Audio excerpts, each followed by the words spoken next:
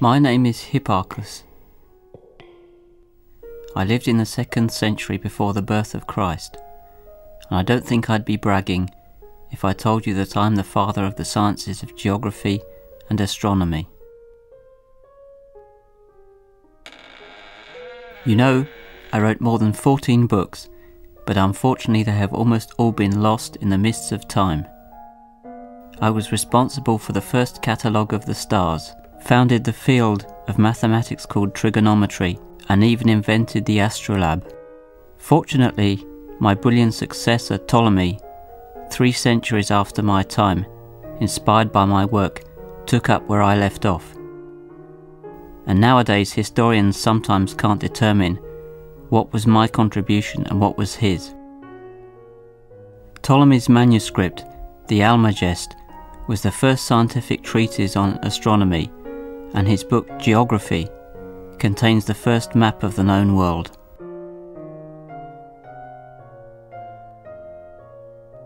Geography and geometry both deal with the study of the Earth.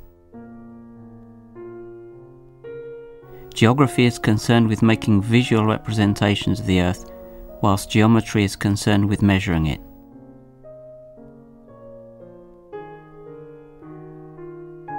The shape of the Earth is roughly spherical. Let's forget for the moment that it's slightly flattened at the poles, and pretend that it really is a perfect sphere. You probably know too that all the points of the sphere are at the same distance from its centre. The arrow that you can see now, starting at the centre of the sphere and ending at a point moving on the surface, has a constant length.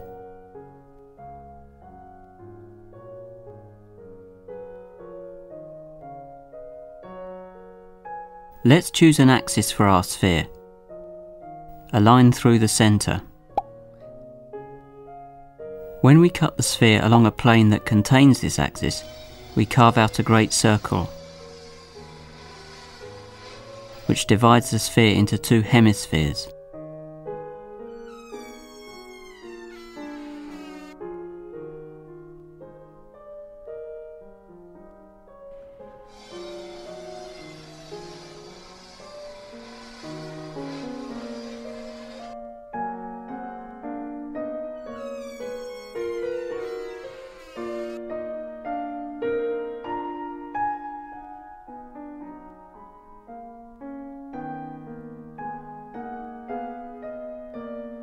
If we chop the sphere up using some sort of guillotine that slices down this axis, we trace out the meridians.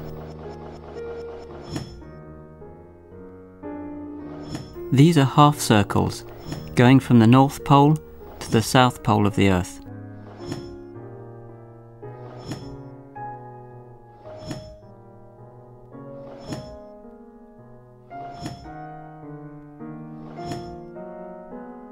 And now if we slice the sphere up along a plane at right angles to this axis, we get a bunch of circles called parallels.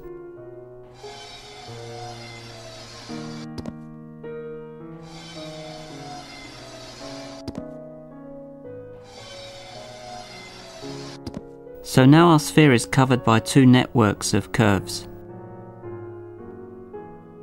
the meridians and the parallels. One of these parallels should be very familiar. It's the equator, halfway between the 2 poles. For historical reasons, one of these meridians was chosen to be the principal meridian. It is the one passing through the Greenwich Observatory in England. To specify the position of some point on the surface of the Earth, we can start at the point where the Greenwich meridian meets the equator, and walk round the equator a distance, measured by an angle called the longitude, coloured red.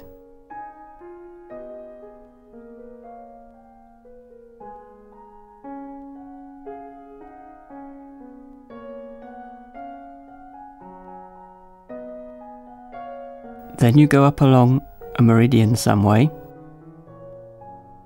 measured by an angle called the latitude, coloured green.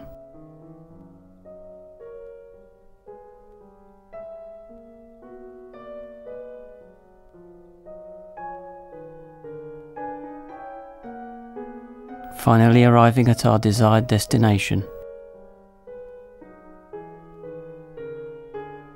Any point on the Earth is precisely described by just these two numbers, its latitude and its longitude.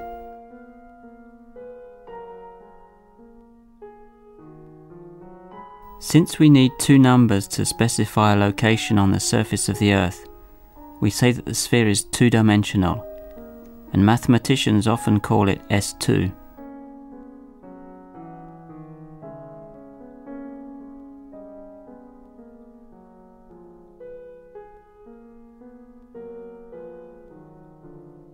Finally, if we let our little plane leave the Earth and fly off into space, then to locate it we need to give three numbers: latitude, longitude, and the altitude above the Earth.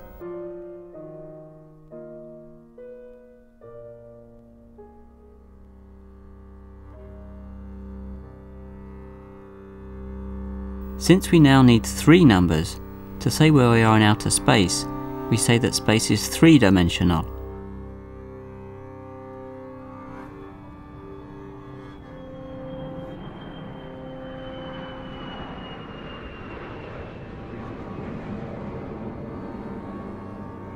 Look at the paintings on the wall. There's a portrait of Ptolemy, the father of map-making.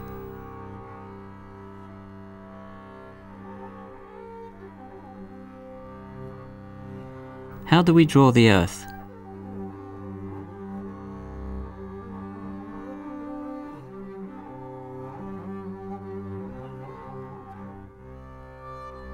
One method is to project it on a plane. Let's choose a city, Dakar for example. We draw a straight line from the North Pole through Dakar. Our line hits the table at some point that we call its projection onto the table. Any point on the Earth's surface can be projected onto the table in this way. The nearer our town is to the North Pole, the further away its projection on the table is. In fact, it can even end up off the table. For this reason, we say that the North Pole doesn't have a projection, or more correctly, that its projection is at infinity. The whole Earth, with the exception of the North Pole, can be represented on the plane of the table.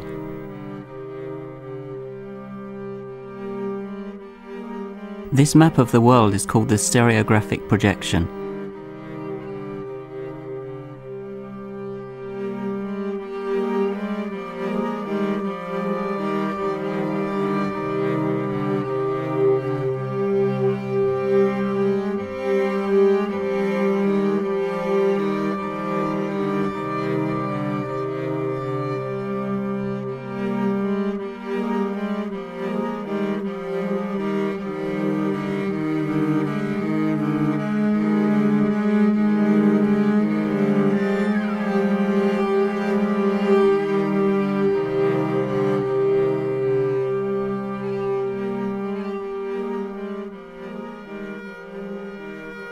Of course, our stereographic projection doesn't preserve sizes. South America appears tiny compared to North America.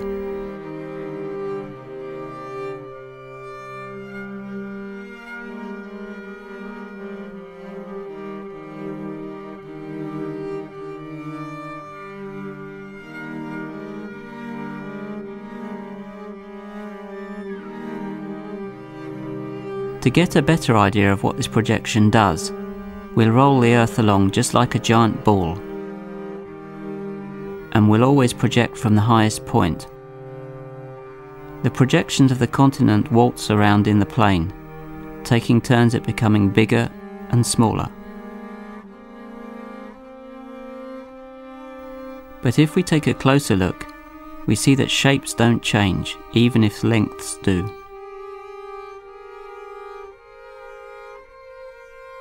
For this reason, we say that the stereographic projection is conformal.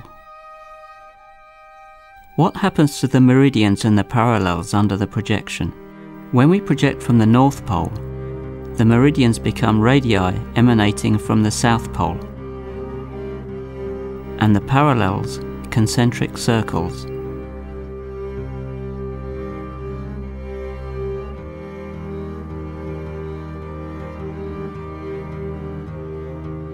And as the Earth turns, you see that both the meridians and parallels always project to either circles or straight lines.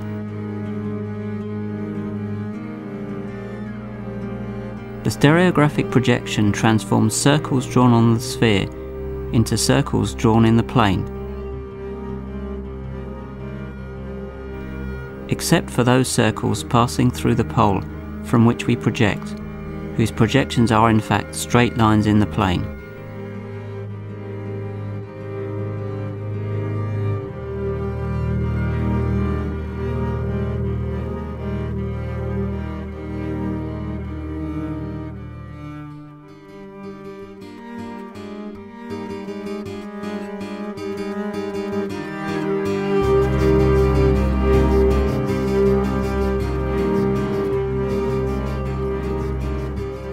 Now here's our rolling Earth from below.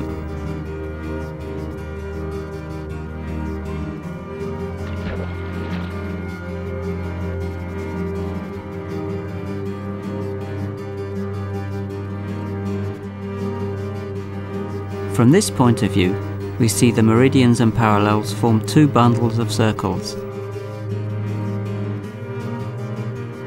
All of the meridians converge at 2 points, the North and the South Pole.